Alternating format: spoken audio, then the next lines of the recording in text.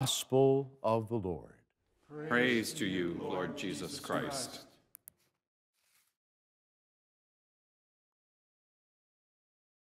My sisters and brothers, as you know, a parable is not a true story, but it represents a deeper meaning.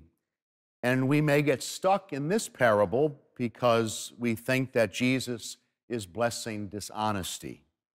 There's no doubt about it.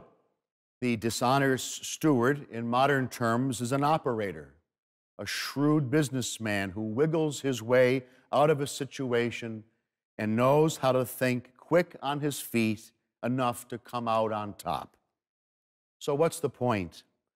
The point of the parable cannot be understood until we grasp why Jesus is using a dishonest person as a model for Christian life. There's a difference between saying, I congratulate the dishonest steward because he acted shrewdly and is clever, or I congratulate the shrewd and clever steward because he acted dishonestly. Jesus is making the point that in the spiritual life, we have to use our God-given talents of intelligence and creativity and our willingness to make things happen rather than to let things happen. The dishonest manager in this gospel today is a model for us not because he is dishonest, but because he was prudent, creative, and in a crisis had the skills to respond, not to react, to make something happen and not simply to let something happen.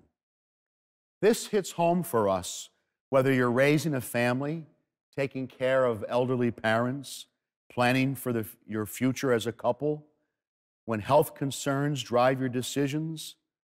We have to believe that Jesus is active, enthusiastic to help us, joyful in our presence, hopeful that we find him, proud of our heritage and our history, creative, prudent, and most of all, the Lord wants us to be like him, to be involved. Let us today be inspired by Jesus, who is the active God, who loves his people and calls us to be his good stewards of the earth.